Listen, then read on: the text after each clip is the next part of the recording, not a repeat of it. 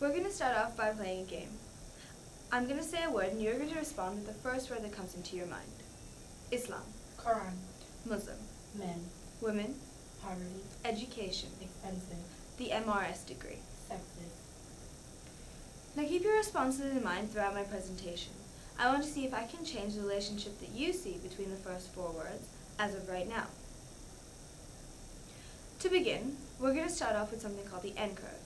Now the N-curve is not based on numerical data, but rather on changing trends present in Islamic or Muslim communities. I don't wish to bore you with a history lesson, however one must understand the past in order to comprehend the change. Prophet Muhammad, peace be upon him, is one of the most important figures in Islam, being the messenger of God.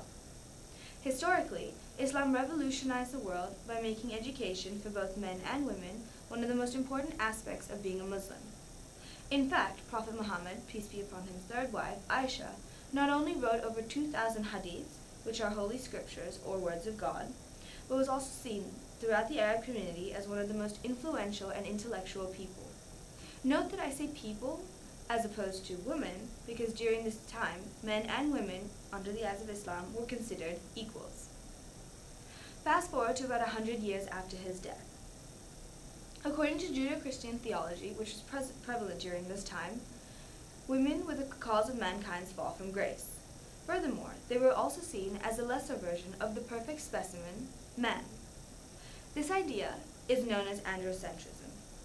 And in this androcentric patriarchal society, an image of an ideal woman was put forward as one who stays at home, cooks, cleans, bears children, and attends to her husband's needs. Therefore, there was no reason for women to get an education. This, according to Williams, is known as selective tradition. Essentially, the patriarchal society chose aspects of the past and the present and created a new tradition, which led to the prevalent views and hegemonies with regard to women's education as they were in pre-modern Islam. However, as with all living hegemonies, it is constantly altered by the challenges and pressures it faces. Behind me is the epitome of the challenge against what is now seen as a normal place for women.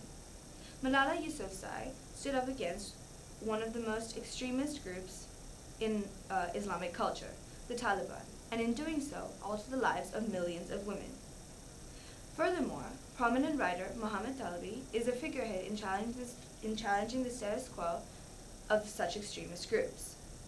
He analyzes the Quran and points out the stark differences between what the Quran and Islam teaches and what the followers of such extremist groups believe. You may be wondering why I'm talking about seemingly random individuals. Well, it's all part of the process. Moving on to Sheikha Moza.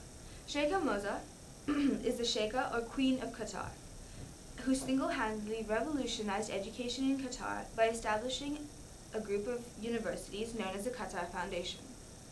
Living in Qatar, I was able to witness firsthand the consequences of her actions. No longer were women expected to get married.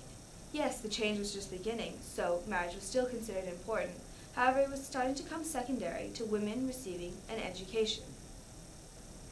As mentioned earlier, hegemonies change. It's not instantaneous, but is rather a gradual process that is altered by the challenges and pressures it faces.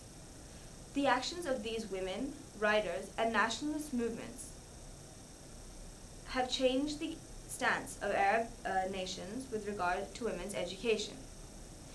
Not only has there been a 40% increase between 1990 and 2015 of the adult literacy rates of women in Arab states, but a similar increase can be seen with the youth literacy rates of the female population.